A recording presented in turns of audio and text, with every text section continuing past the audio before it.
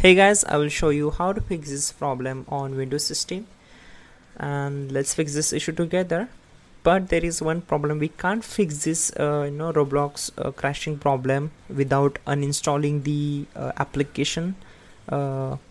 Before uninstalling the Roblox, we need to do some steps and then we will reinstall it.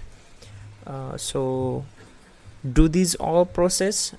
You need to just don't miss any steps.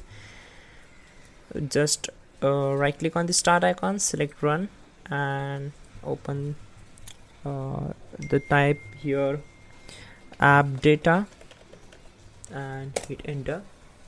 Once we are here, you will get the Roblox folder here. Simply right click on it and select delete it. Once done, just close this window, again open run, then type here %temp% and hit enter.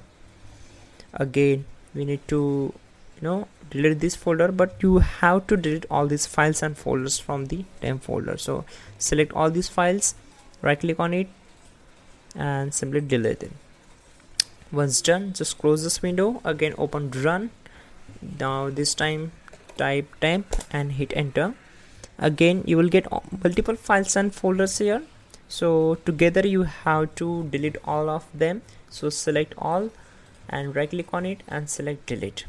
Once done, just go to the control panel and then go to the uninstall the program section and uninstall the Roblox application. After that, restart the system and again download the Roblox application.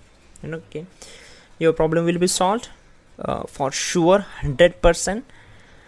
You can also check out our pinned comment to fix this issue quickly and effectively, and you're good to go. Don't forget to like the video and please do subscribe the channel.